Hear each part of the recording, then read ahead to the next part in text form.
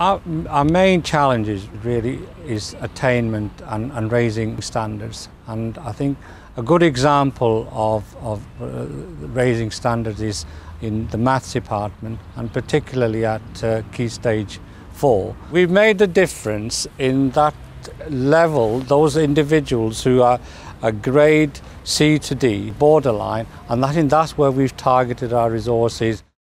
With the grade C/D borderline pupils that we have, what we've had the luxury of doing in the last few years is create a bridging set, if you like, between set 1 and set 2. So they might be people who have been lacking confidence and not really attained as well as they might have in set 1.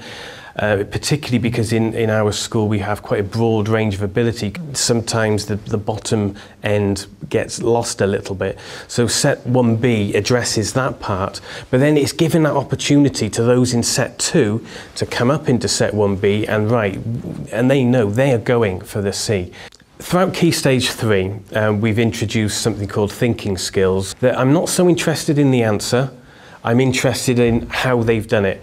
The mechanics of it. So it's not me on the board showing them how to do this question, it's that I want to know how they are going to solve this problem. 75% of the time we can derive an answer from ideas that comes from the pupils. So it's like they're taking ownership, if you like, of their own learning.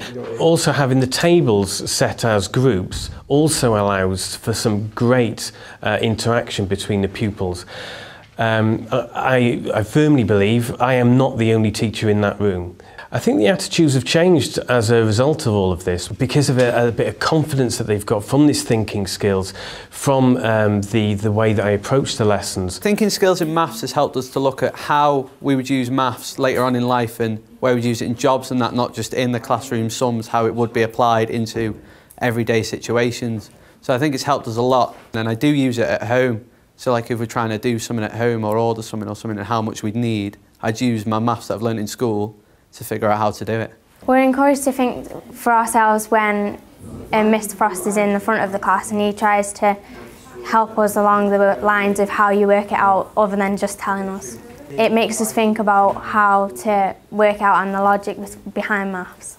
I understand it, so enjoy going to maths lessons. Over the last 5 years, the proportion of pupils achieving grades C or above has risen from 21% to 53%, and I think that's a tremendous improvement.